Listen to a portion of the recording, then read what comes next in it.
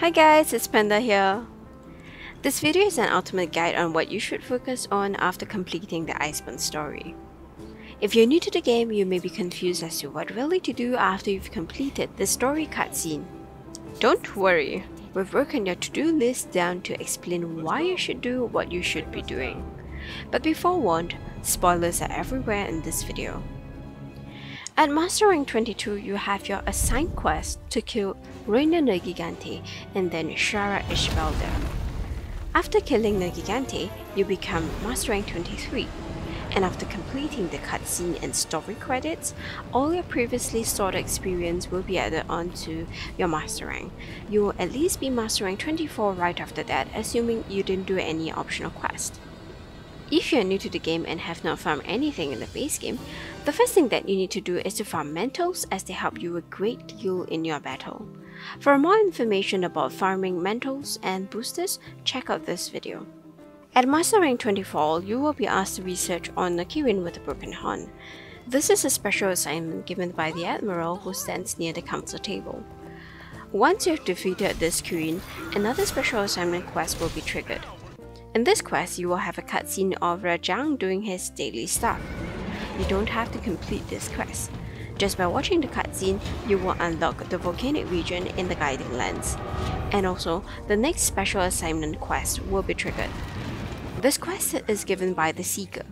He stands opposite to Admiral on the other side. In this quest, you will have to hunt a Stygian Zinogre. Same goes with this quest. Once you have watched the cutscene, you unlock the Tundra region. Oh, wow! These tracks! It's like they're pulsing with energy. In Iceborne, mantles can be upgraded to allow you to put decorations in the mantles. And when you wear the mantles in battle, those skills that are in the decoration slots will be activated.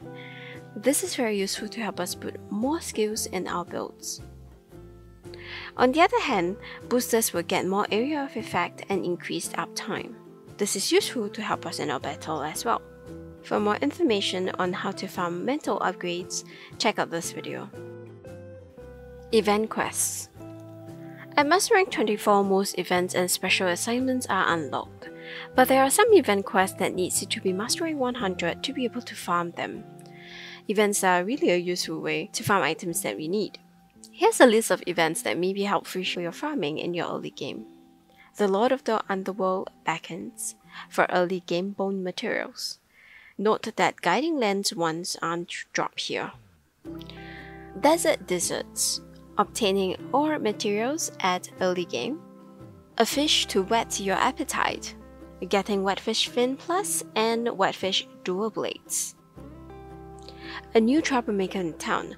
This is for early Master Rank XP farming. Hunter Blunderer. This is for tough bones and Master Rank XP. Colorful Carnival. This is for Fey Wyvern Gems and Master Rank XP. A Curious Experiment for Large Wyvern Gems and Master Rank XP. Fired Up Bruises for Monster Slug Bones and Master Rank XP. 50 Shades of White. This gives guild weapons. Very good for early game.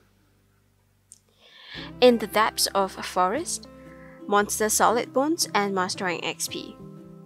The Winter Blues for Large Elder Dragon Bones. We Three Kings for Large Elder Dragon Gems. A Shocking Climax. This is for upgrading Geralt and Final Fantasy base game weapons to Master Rank. Wolf Out of Hell, Stygian Zinogre materials. The Wrath of Thunder Descends for rare jewel farmings when you have better gears. Steamworks. Iceborne has also made farming in the game easier by introducing a new Steamworks mechanics where you can get plenty of items. Just do some mining in the Guiding Lands for fuel, and you can get items like armor spheres that's needed to upgrade your armors, steam tickets for melding items, gold and silver melding tickets for melding jewels, celestial wyvern prints for melding rare monster parts, and more. For the easiest way to farm Steamworks, check this video out. Armor pieces. In the early game, a strong build is important to help you go forward. You can aim to make some of these pretty good early game armor parts. Rajang Hate and Belt for Weakness Exploit, which gives you a higher chance to deal critical hits when hitting weak or wounded parts. Garuga Greaves for Critical Eye, which gives you a higher chance to deal critical hits. Damascus Shirt and Belt for Focus that helps you charge your weapon faster if the weapon you're using needs it, like Great Sword, Charge Blade, Switch Axe, Charge Shots of Gunlance and Hammer.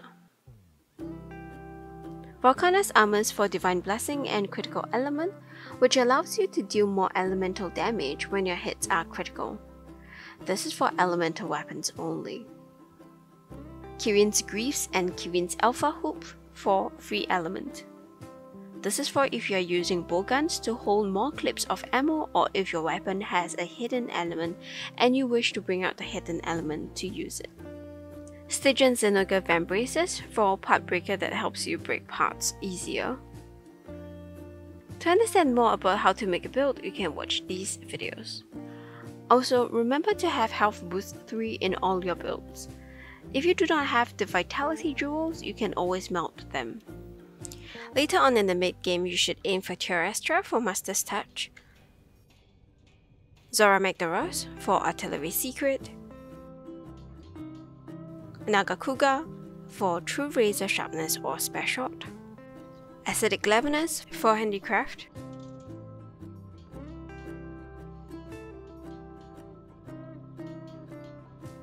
in the endgame, we suggest farming Raging Brachydios for Agitator's Secret, Safijiva Siege for Dragon Vein Awakening and weapons,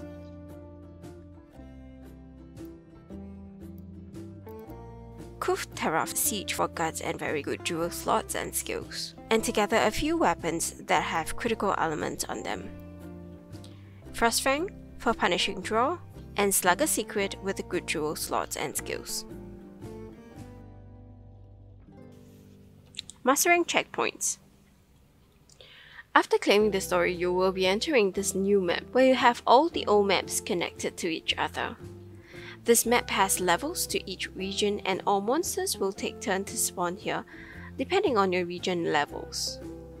These monsters we hunt here will drop new items that allows you to craft better armors, augment your weapons, upgrading charms from high rank to master rank. So this map is where you will spend a lot of your time in to farm items. Therefore, it is important to understand the mechanics of this new map. After the cutscene, you will get a special assignment to kill Kirin. Follow this assignment quest series to unlock the Volcanic and Tundra region. There are a total of 6 regions: Forest, Wildspire, Coral, Rotted, Volcanic, Tundra region. Monsters will spawn and then leave the guiding lands, and new monsters will enter the map after a while. If you fight them or if they are on low health, they will stay around for a longer period of time. The guiding lens has no fainting limit, but if you faint, your rewards will be reduced every time you faint. So always report your investigation to the handler as soon as you're done with the hunt. The main focus of your guiding lens is to get items for augmentations, upgrading equipments, and farming new armors. To do this, you need to raise your region levels by researching monsters.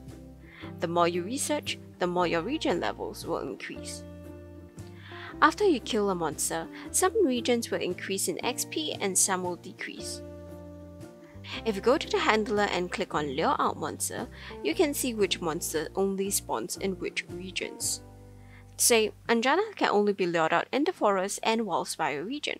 That means, if you hunt Anjanath or pick up its tracks, only Forest and Wildspire regions will gain research experience, while the other regions will drop. Every monster has specific regions where it will spawn.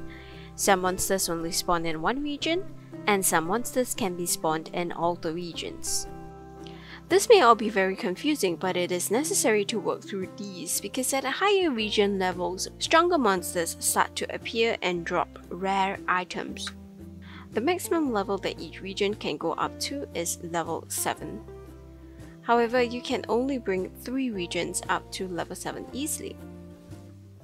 This happens because as one region level goes up, the other starts to go down. Therefore, it is wise to plan what regions you want to max, and then only kill the monsters that brings those levels up.